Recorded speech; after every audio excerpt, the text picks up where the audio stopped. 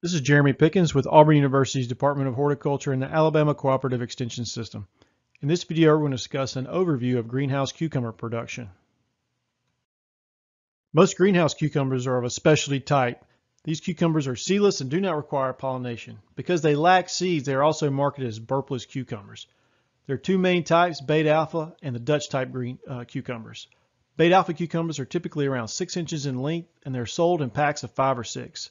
These packs are wrapped in plastic to reduce moisture loss. As a cucumber loses moisture, they also lose their crispness. These specialty cucumbers have a thin skin, so moisture loss is much more rapid than the traditional cucumbers. Similarly, the Dutch cucumbers are also individually wrapped in plastic. Dutch cucumbers are a lot longer, they're about 12 to 16 inches in length, but they have very similar attributes to the beta alphas. Cucumbers can be a very labor-intensive crop because they may require daily harvesting to maintain a specific size. This is especially true with the beta alpha type cucumbers that are typically harvested between 80 and 100 grams. Cucumbers are grown in what is called a soilless culture system. In this system, the plants are grown in a substrate like pine bark or perlite. A hydroponic nutrient solution is fed to the roots many times throughout the day. Pictured here is a Dutch bucket production system. These are square pots that are plumbed to a drain that allows the solution leaving the pots to be collected for reuse or disposal. Dutch buckets also have a reservoir that allows some of the nutrient solution to remain in the pot between irrigation cycles. There are several types of containers used in soilless culture. Plastic lay flat or upright bags are commonly used with perlite.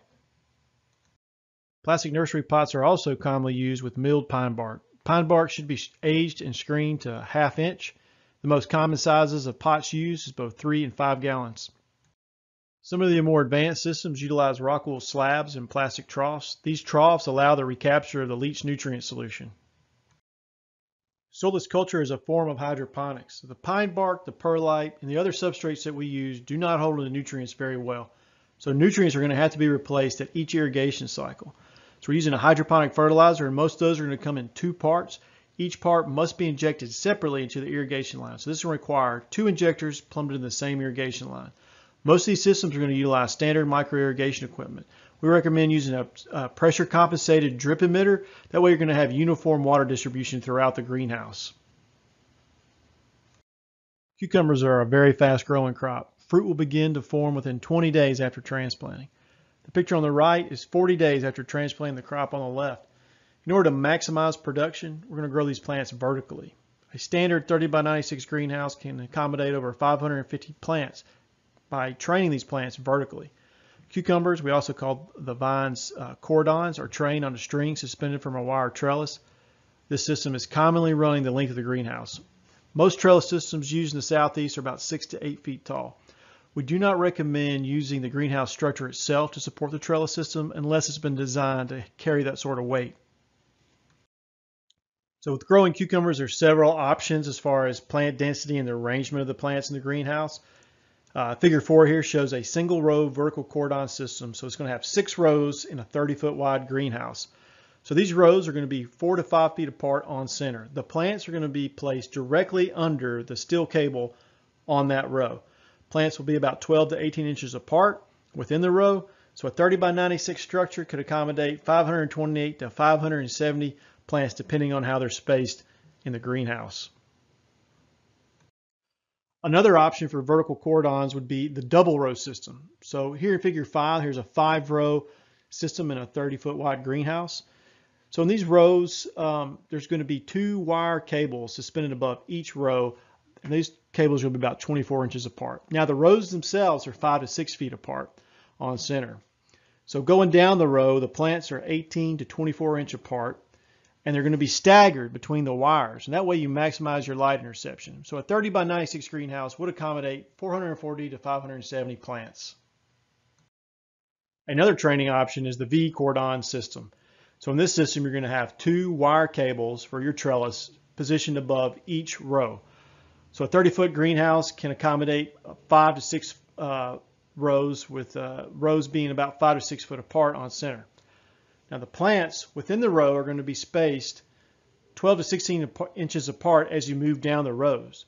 Now as you move down the row, each plant will be alternating between either the left or the right wire where it's going to be trained. So as you look down the row, as the plants mature, it's going to make sort of a V-type look to it. So a 30 by 96 foot structure is going to accommodate 330 to 570 plants in this type of system. A very common problem in cucumber production is overfruiting. In this type of situation, there's going to be too heavy of a fruit load, and the amount of vegetative material to provide energy for that fruit production is just not there yet. So to accommodate for this, all fruit should be removed until you get about 30 inches of vine growing on that trellis. Okay, so in doing that, you're not going to have this fruit abortion problem. It's just allowing more vegetative growth to provide more energy to support a heavier fruit load. There are two primary pruning systems for greenhouse cucumber production. There's the modified umbrella training system you'll see here on the left in figure 7, and then the single cordon, sort of a drape over method featured there on the right. All right, so the modified umbrella system does not allow for any side shoots to form. Once that vine reaches the cable trellis, the terminal end is pruned off. In doing so, two side shoots form. These side shoots are allowed to grow in opposite directions down the wire trellis for about 16 inches or so. And then they're allowed to grow back towards the ground. All right. The other method is just sort of a drape over method or loop over method, where once that terminal end reaches the wire cable trellis, it is not pruned. It is allowed to grow, and it is just kind of draped over that wire and allowed to grow back towards the ground.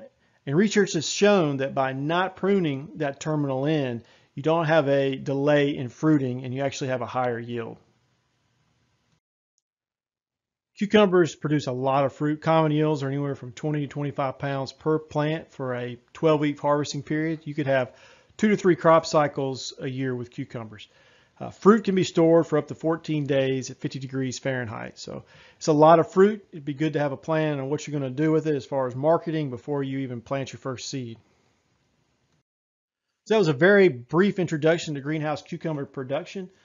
If you want to learn more detailed information, you can check out our new fact sheet, Greenhouse Cucumber Production. If you want to access this, go to aces.edu. That's aces.edu. When you get there, go to the search feature and type in ANR-2926. You should be able to access it very quickly in doing so. Also, if you would like more information or have further questions, you can contact your commercial regional horticulture extension agent. If you don't know who that is, you can contact your local county extension office, and they can put you in contact with that person. And through them, we'll try to answer your questions as best as we can.